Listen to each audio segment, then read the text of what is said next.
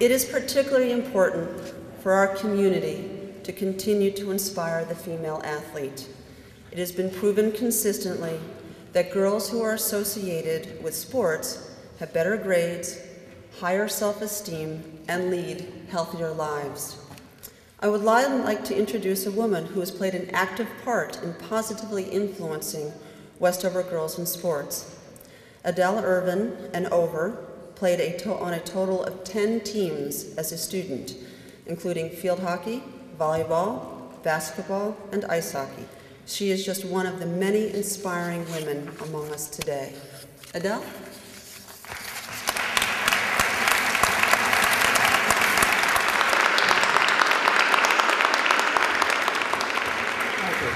I've had the privilege of being a part of the Westover community since 1939, when we played volleyball out on a very cold wooden court out there. I've been witness to how athletics at Westover has played a significant part in so many students' lives. The video you are about to enjoy demonstrates how Westover has been inspiring athletes for the past 100 years.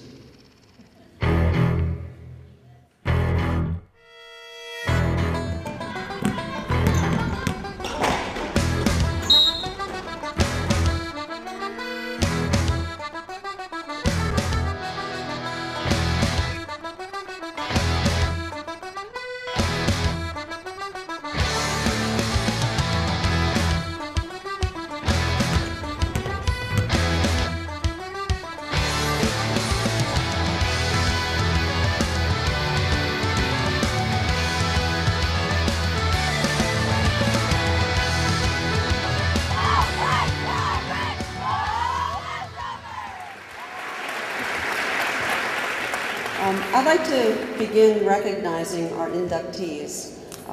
The first woman, Edith Cummings Munson, was truly a remarkable woman.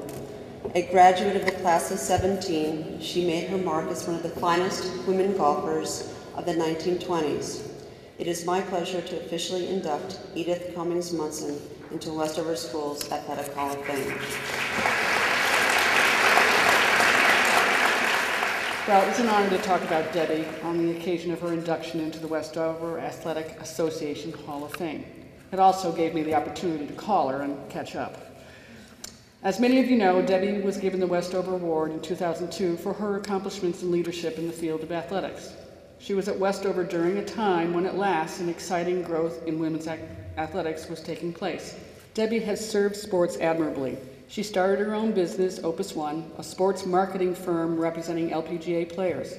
The list of committees include President and Vice President of the LPGA Executive Committee, the USGA Implements and Ball Committee, the National Advisory Board of Women's Sports Foundation, the National Advisory Board of the Executive Women's Golf Association, and the LPGA Hall of Fame Committee. She has received an award for her humanitarian contributions to the American Heart Association, the Red Cross, and the Burn Foundation. She works in marketing and public relations at Black Lake Golf Club in Onaway, Michigan, teaching golf schools in the summer, and is back in competition. Here's to you, Debbie.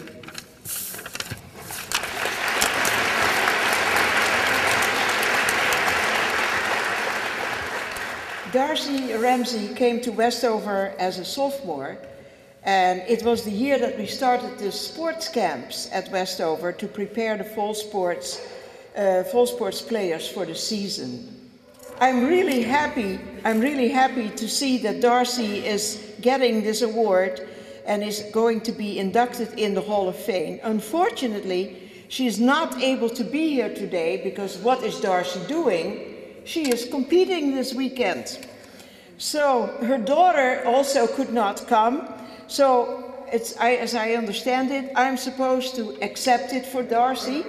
And I hope to see her. I hope to be able to take a trip and see her one of these days when she is competing. Thank you.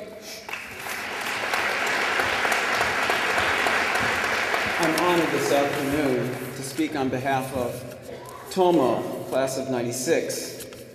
When Tomo realized that business commitments would keep her from joining us this weekend, she emailed Tiz that her heart would be here at Westover on this day. She mentioned that Westover had been difficult for her both emotionally and academically, but she added, its heartwarming atmosphere encouraged me to be a better person.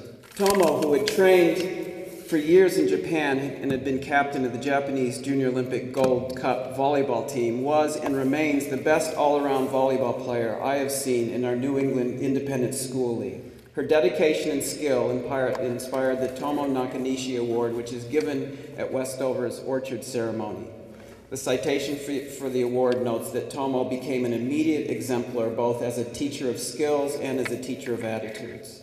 I was certainly fortunate to coach her, and Westover was fortunate to have her as a student athlete.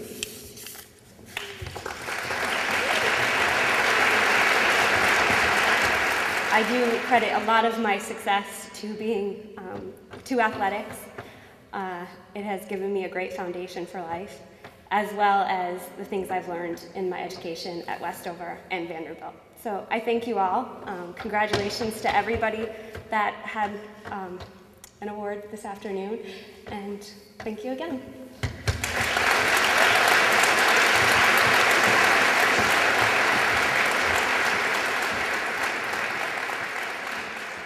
The 31 years at Westover were a great pleasure to work. Whatever I did, I enjoyed it. I enjoyed working with the students, and whether it was DC or something else, I still enjoyed it. Thank you.